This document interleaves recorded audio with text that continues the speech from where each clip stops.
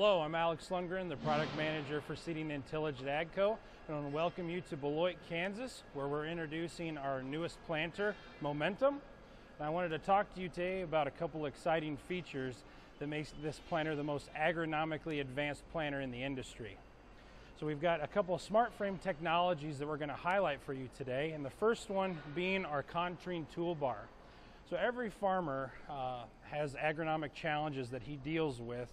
First being even emergence. Everyone wants that picket fence stand. So when you're driving by the field, you can just see that, and we want to be able to maximize our yields.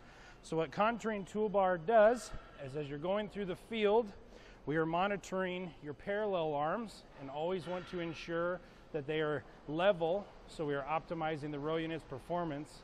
And we're doing that with sensors that are all across the toolbar, and we are adjusting with the two cylinders here automatically throughout the field to ensure we are maximizing the emergence of your crop. Hello, I'm Rex Schertz. I'm the engineering manager for AGCO and the seeding and tillage. Standing here in the factory at Beloit, Kansas today, ready to show you the most exciting product I have been a part of releasing out of this company. It's the Momentum Planter. There's a lot of things that make this thing super exciting, but let me show you a couple of these things today. Everybody knows compaction is a yield robber, right? That takes away from your bottom line. That's been thought into this planter. What we've done, we've came back, we've picked the right tires for you guys. We have the VF tires that come into this that really help just with nothing else, right?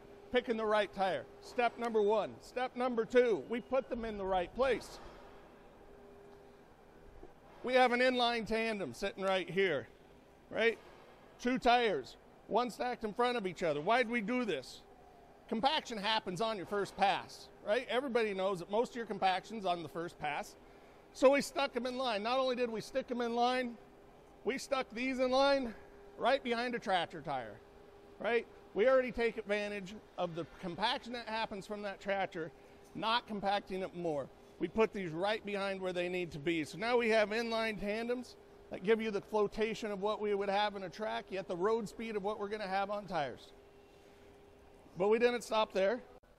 So we have a central tire inflation system on this machine.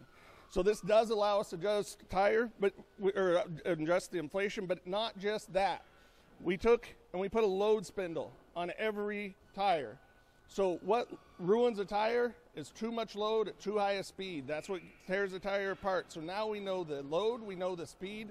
So we're going to optimize the pressure in your tire to minimize the compaction, right? We can take this down to 15 PSI. At 15 PSI, we're not doing the damage to the ground. At 15 PSI inside, that means we're only putting 15 PSI to the ground.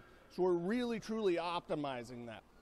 But along with that, we also know we have a big commodity system up here. We've got a lot of weight we need to be handling with, right? We have load transfer with this machine, and it's smart. Everything on this planter is a smart system. It takes care of the work for you. There is no guessing.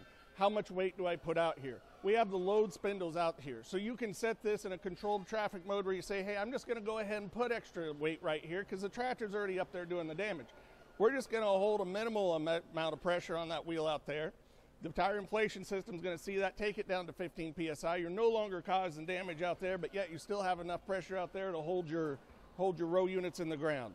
Or maybe you say, hey, you know what? I just want to spread the load out. We can also do that. Automatic setting, it'll keep the same load on every spindle across this planter.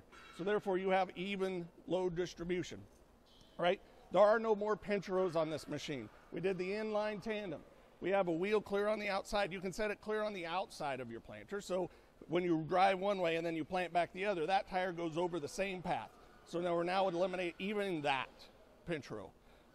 This planter has been thought of from the ground up.